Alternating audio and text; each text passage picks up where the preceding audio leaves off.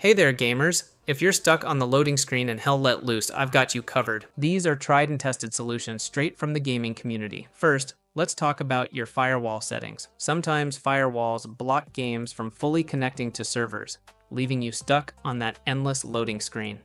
To fix this, open your firewall settings. On Windows, search for Windows Defender Firewall in the Start menu. From there, click Allow an app through the firewall. Scroll through the list to find your game. If you don't see Hell Let Loose, you'll need to add it manually. Click Change Settings, then Allow another app.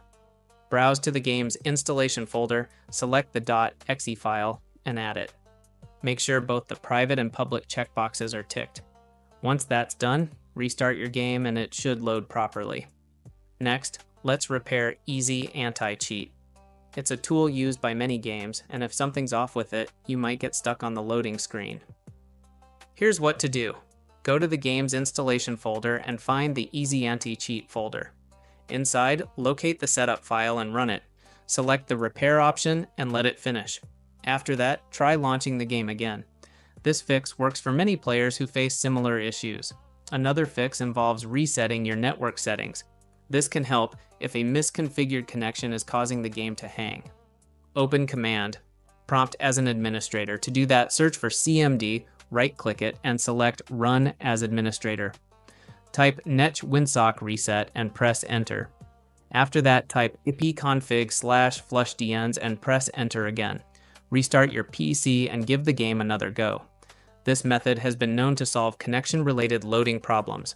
If the problem persists, try deleting the game's folder in the local app data directory. This won't uninstall the game, it just resets some of its settings.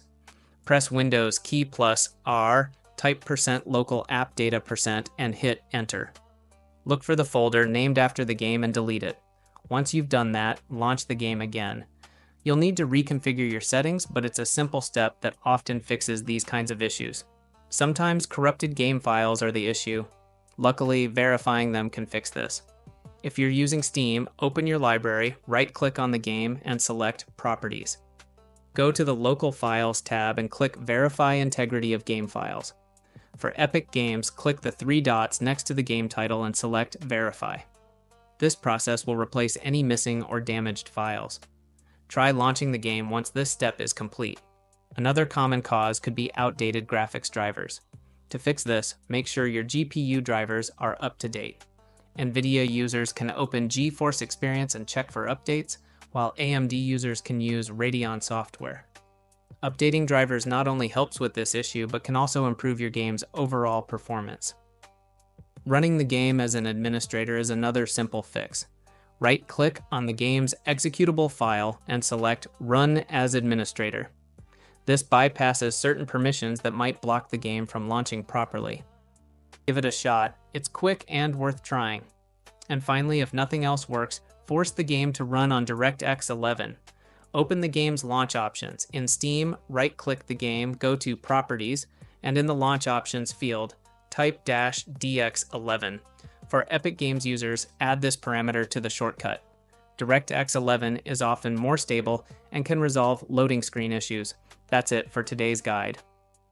Even though I don't have Hell Let Loose installed yet, these methods are universal and work for many games, including this one. Let me know in the comments if these fixes helped you out, and feel free to share your own experiences. Don't forget to like, subscribe, and hit the notification bell for more gaming tips and tricks. Thanks for watching, and I'll see you in the next one.